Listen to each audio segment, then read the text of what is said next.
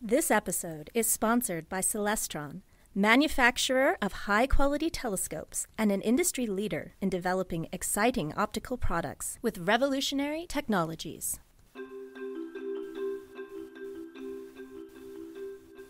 I'm Kelly Beatty of Sky and Telescope magazine, and tonight we're going on a tour of the stars and planets that you'll see overhead during August.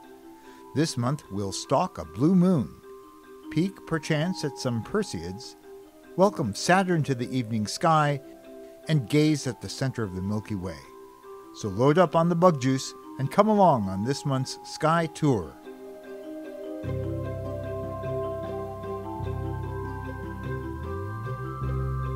We've all spent time admiring a big, bright full moon in the sky, and this month you'll get to enjoy two of them. The first comes on August 1st. Native Americans knew this one as the full sturgeon moon, because during August it was easiest to catch this large fish, which was plentiful in the Great Lakes, Lake Champlain, and other major bodies of water in the Northeast. Some tribes knew it as the full red moon, due to its ruddy appearance as it rose in hazy summer skies, or the green corn moon. Fast forward 29 and a half days, the length of a lunar cycle, to the night of August 30th and early on the 31st. That's when the moon will be full again, for the second time this month. This quirky calendrical event has come to be called a blue moon. No, not because it looks blue, but because it doesn't happen very often. You know, like the saying, once in a blue moon? Now it turns out that this term once described a very different situation. As reckoned by the Maine Farmer's Almanac during the 1930s, it would be used for the third full moon in a series of 4 that fall within one celestial season, in this case between June's solstice and September's equinox. So where did the 2-in-1-month definition come from, the one we all know? Well, you can blame Sky and Telescope, which essentially invented it in 1946. For the full story, go to skyandtelescope.org and type "What is a blue moon" in the search box. Anyway, in between this month's full moon bookends will be the last quarter on August 8th, new moon on the 16th, and first quarter on the 24th. And while that big bright orb has its own beautiful charm, all that moonlight scatters across the sky and does a number on the visibility of stars. Even a first or last quarter moon is bright enough to be more hindrance than help when stargazing. So evening skies will be largely moon-free beginning about August 5th and for 2 weeks afterward. And as you'll hear in a moment, that timing is very fortunate.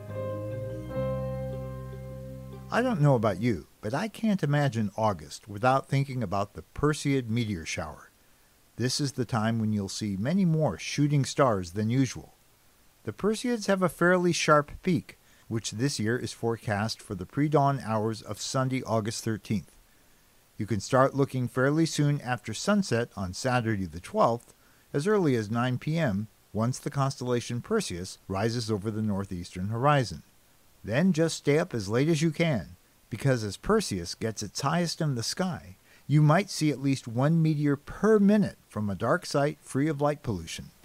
And keep an eye out for a couple of nights before and afterward, too. There'll be no moonlight to spoil the view, so the timing for this year's display is about as good as it gets. For a long time, no one knew what the Perseids were. Some Catholics believed that these meteors were the burning tears of St. Lawrence, who was martyred in Rome on August 10th in the year 258. Fast forward to 1837, when a Connecticut bookstore clerk named Edward Herrick saw lots of meteors on the night of August 9th. Herrick later concluded that they occur every year on the same date. And it turns out that John Locke, the headmaster of a girls' school in Cincinnati, had reached the same conclusion 3 years earlier. In any case, today we know that the Perseid meteors are bits of debris shed by a comet called Swift-Tuttle. Earth passes near the comet's orbit every August, and that's when tiny particles of comet dust, most the size of sand grains, slam into our atmosphere at 37 miles per second. All this happens quite high above us, about 60 miles up. Each incoming particle compresses the air in front of it, like water just ahead of a speedboat, creating a white-hot shockwave along its path. The flash of light our eyes see is that brief but brilliant shockwave, not the particle itself burning up. Sadly, we're no longer enjoying having a bunch of bright planets high in the evening sky after sunset every night. The situation isn't hopeless, but you will have to be outside and ready during the first week of August. Find a spot with a completely unobstructed view toward west. Wait for clear skies, and watch where the sun sets. About 45 minutes after that, look along a diagonal line toward upper left from the sunset point, and you might just pick out Mercury and Mars, the two smallest major planets in the solar system. In this case, small means faint, so don't get flustered if you can't spot them, and they'll both sink lower and become unobservable by mid-month. But all is not lost, because Saturn makes its debut in the evening sky late this month.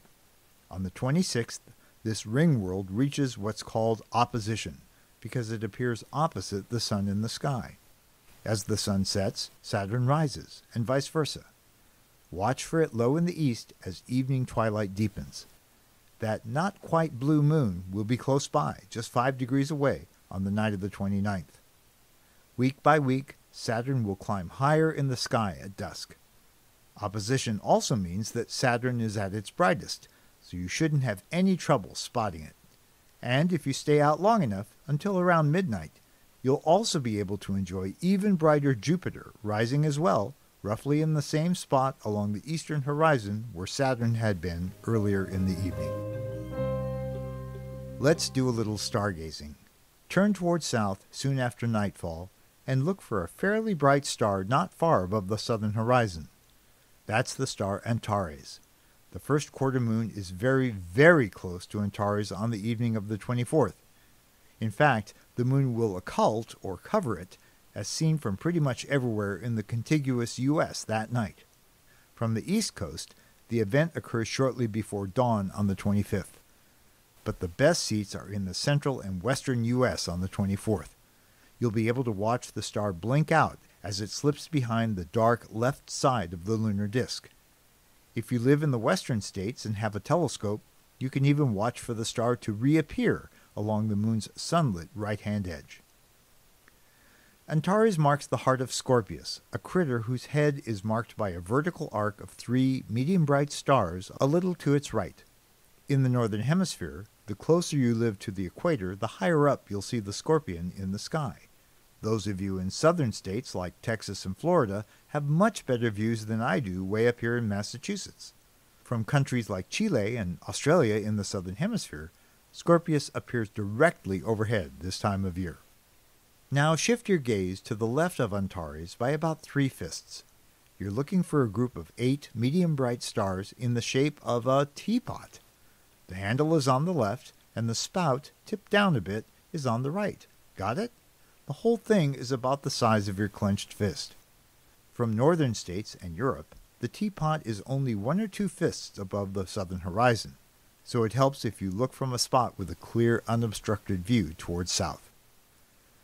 Now, when astronomers carved up the night sky, they didn't call this the teapot constellation. Instead, you've found the main stars of the constellation Sagittarius, a mythological archer who's half man and half horse.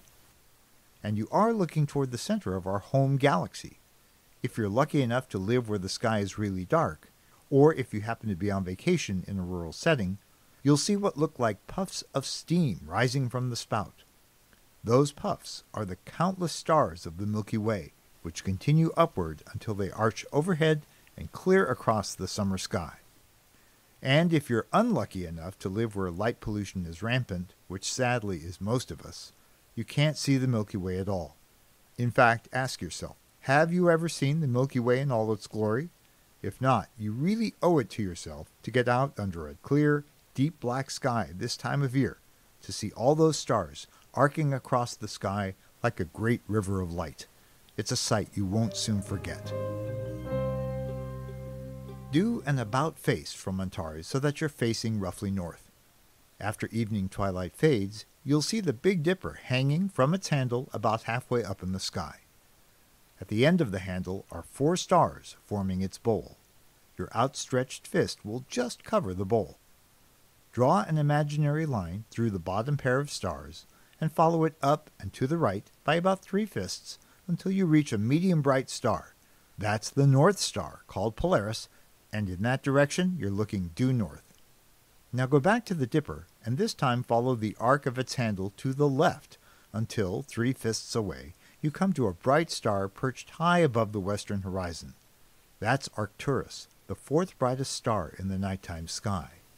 As stars go, this one isn't much bigger or brighter than our own sun, but it's relatively close by, just 37 light-years away. Arcturus is a Greek name meaning guardian of the bear, the constellation Ursa Major, which includes the Big Dipper. It's also the alpha star in the constellation Boötes, the plowman. Let's say that one together. Boötes. Got it? It's from the Greek words for plow and ox.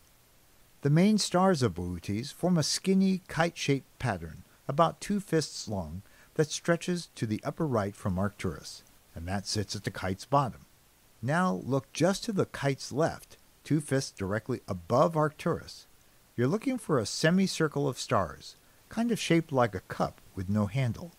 This is the small, compact constellation called Corona Borealis, the Northern Crown. You'll need a pretty dark sky to see the entire arc, though there is a medium bright star near its midpoint. That star is named Alphecca, which is Arabic for the bright star of the broken ring. And you might wonder whether there's a southern counterpart called Corona Australis.